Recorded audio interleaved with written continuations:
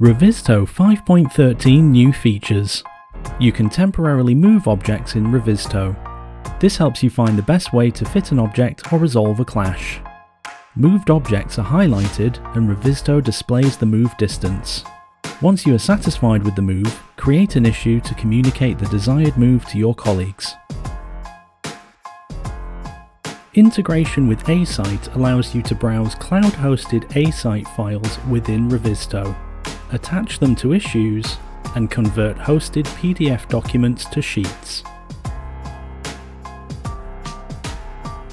In Clash Automation, you can now set a default camera angle for consistent display of clashes. Additionally, you can fit clash section boxes to model levels to get a better context for each clash.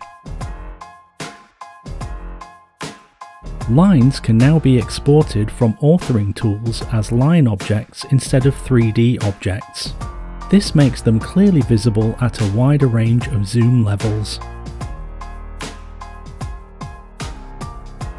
The new status allows you to put clash groups on hold if you are not ready to send them to the issue tracker.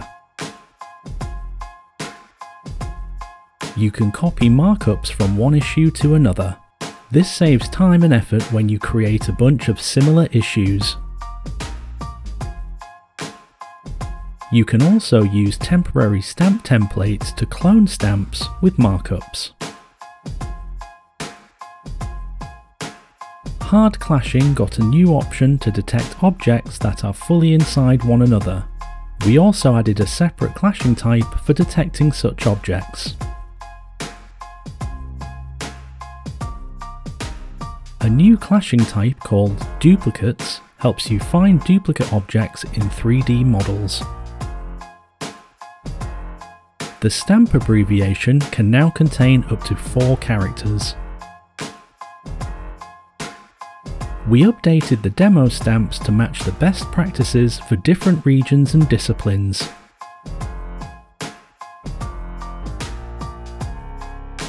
While editing multiple issues, you can add a comment or attachment to those issues.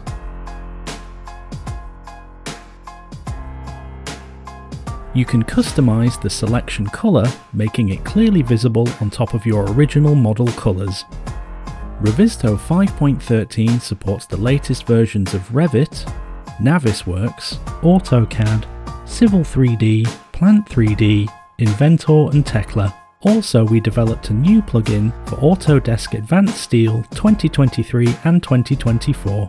Download Revizto 5.13 now to get access to these new features, or request a demo and learn more at revizto.com. Building better together.